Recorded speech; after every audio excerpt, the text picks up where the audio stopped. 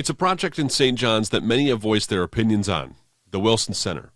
We've been looking at this story for a while and learned that after the city announced that they wanted to turn an old elementary school into a public use space, many have had mixed feelings on the project, especially with the price tag being $1.5 million.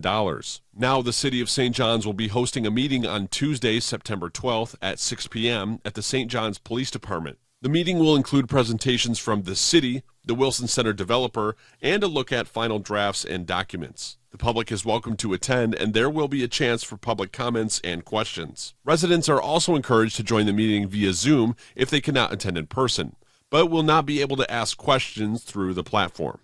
In your neighborhood, I'm Russell Shelberg, Fox 47 News.